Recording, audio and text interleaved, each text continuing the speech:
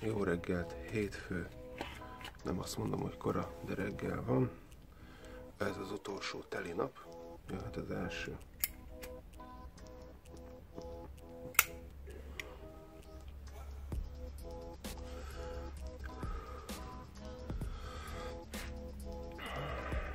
Kellemetlenséget már nem érzek. A mai nap egy kicsit másabb lesz, mint a többi, mert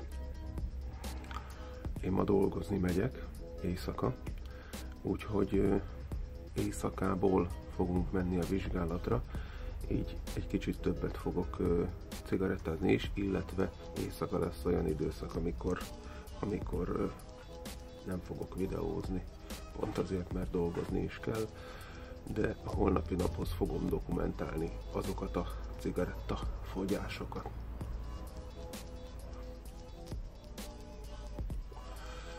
A dupla sluknál érzem egyedül azt a torok kaparó vagy torok dörzsölő érzést. Most már kijelenthetem, hogy az első szál még talán jól is esne, ha nem lenne szara szaga. De látszik, hogy igyekszem szívni, mert folyamatosan ilyen rakéta alakú cigarettával küszködök. Az egy hét tanulsága számomra a kinti dohányzásból, hogy ez a leghülyébb szenvedélybetegség télen-nyáron, lakáson kívül. Most éppen a -10 fokban állok és szívom a cigit, a kezem majdnem lefagy.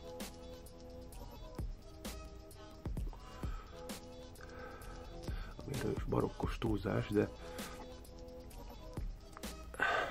kurva hideg van.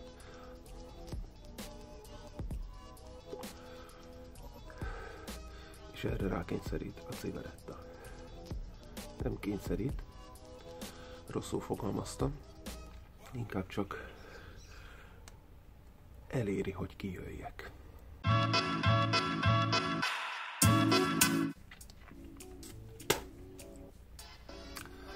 A köpéstől nem lehet megszabadulni, meg a sípolástól sem. Remek. Alig várom a holnapot. A holnap delet, az utolsó vizsgálatot. De ha már kint vagyunk ebben a kurva hidegben, nézzük meg, milyen reggel duplázni a nyelvemet, már most nem érzem.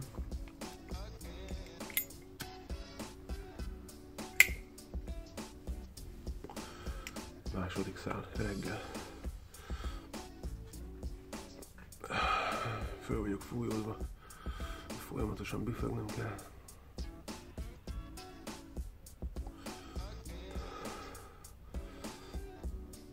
És az sem segít, hogy az idő még mindig szar.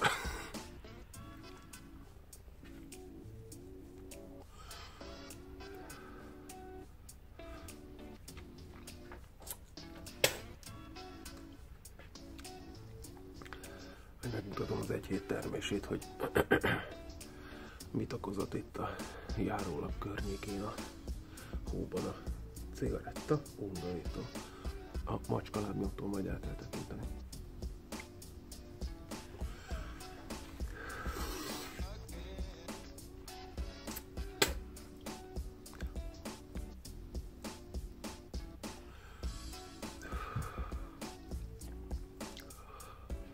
Már kaparja a torkom. Szédülök. Remek. Nem akar fogyni.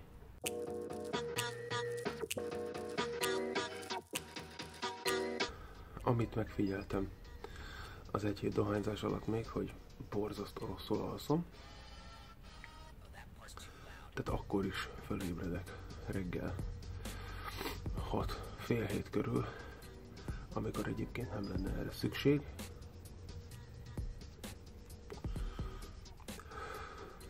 És nem azért, mert dohányozni kell, vagy kívánja a szervezetem, hanem valamiért fölébredek.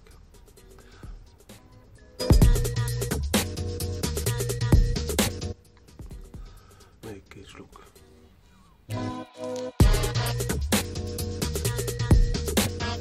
Borzasztó. Na most már végképp szívül. Letudtam ezt is. Reggelre a 2 cigi letudva. Sziasztok, itt vagyok az utolsó nap összefoglalójával, illetve az utolsó teljes nap összefoglalójával. Ahogy láthattátok a videó elején is, rögtön duplázással nyitottam a napot, amit szerettem volna tartani is, de ahogy később ugye egy élő bejelentkezésnél mondtam, hát sikerült olyan szerencsétlenül lépnem a postáról kifelé jövet, épp egy e-cigis csomagot vettem át, hogy már arra koncentráltam, hogy a cigarettát veszem elő és gyújtok rá, amikor jégre léptem, rosszul léptem, elcsúsztam, elestem, kézre estem, azóta nem is nagyon tudom mozdítani a kezemet, úgyhogy ez egy picit visszavetett a lendületben. Minden esetre azt megfigyeltem, hogy mostanra értem el arra a pontra, hogy abszolút semmit, de semmit nem érzek ahhoz képest, mint a legelején. Tehát ugyanaz a feeling van, mint annó dohányosként. Kimegyek, rágyújtok, elszívom, elfogy, elnyomom, bejövök, kész. A dupla is menne egyébként napközben bármikor. Ugye a reggeli az egy kicsit fejbe kólintott, mert reggel az egy nagy lökés volt a szervezetemnek nikotinban, de így is tudtam hozni ez idáig a általam írt minimumot, vagy eltervezett minimumot, ez 15 szál volt, ez sikerült is. Nem fejeződik be itt a mai nap, éjszaka dolgozom, úgyhogy folyamatosan fogok közben is cigarettázni, az már a holnapi adaghoz, ahhoz a fél naphoz fog számítani. Úgyhogy ott is meg lesz szerintem a cigaretta mennyiségem, de amit mondtam már az előbb is, tehát nem érzek már semmi olyan kellemetlen, a cigarettával összeköthető dolgot, mint amit az elején. Tehát jó, a nyál elválasztás még mindig megindult, de már úgy érzem, hogy kevesebb szer kényszerít engem arra a cigaretta, hogy köpködjek. Nem érzem azt a nagyon bántó füst szagot, azt a bűzt, illetve akkor érzem, hogyha megszagolom mondjuk a kezemet dohányzás után, de egyébként semmi. Szerintem, hogyha a professzor előre eltervezett időintervallumánál maradtunk volna, tehát amit mondott, hogy első körben azt szerette volna, hogyha 3 hétig dohányoznak nem dohányzók, akkor végképp bármikor tudtam volna folytatni a cigarettázást, de hát van nekünk egy sokkal egészségesebb alternatívánk, hogyha nikotint szeretnénk a szervezetünkbe juttatni, nem kell a büdös cigarettát szívni, és mellé még azt a rengeteg kátrányt. Úgyhogy maradjunk ennyiben. 15 szál, vége van a mai napnak, hála Isten, már csak egy fél napot kell, illetve hát nekem egy kicsit többet, mert éjszaka is talpon leszek. Szóval már csak egy fél nap van hátra, és aztán meglátjuk, hogy mire jut a professzor az összegyűjtött adatokkal, és a publikálásnál hol fog ez meghallgatásra találni. Nem mondom, hogy egy hosszabb, de egy kicsit átértékelőbb, helyzetelemzőbb összefoglalóval fogok jönni a holnapi napról, majd annak idején, ahol most már nem csak egy fél nap cigarettázás, hanem utána lesz egy fél nap elektromos cigarettázás, gőzölés is, és meglátjuk, hogy mennyivel másabb az, illetve egy kicsit olyan szemszögből is megláthatjuk a dolgokat, mint annó, amikor letettük a cigarettát, hogy mennyivel jobb, egyáltalán jobb-e az elektromos cigaretta. Annyit előjáróban súgnék azoknak, akik kételkednek a válaszomban, hogy 1000%, hogy az elektromos cigaretta jobb lesz.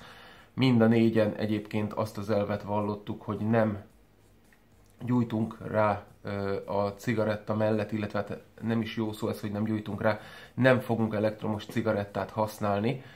Úgyhogy most egy hét elektromos cigaretta kihagyás után meglátjuk, hogy milyen az az érzés, ami régen is volt, hogy a büdös cigi után újra a saját jól megszokott ízeinket fogjuk a kazánban érezni. Baromi kíváncsiak vagyunk az első reakcióra. Én legalábbis az vagyok. Úgyhogy köszönöm szépen mindenkinek, aki velünk tartott az egy hét alatt. A következő az már egy vegyes üzem lesz, egy vegyes tüzelésű üzem, ha így lehet fogalmazni.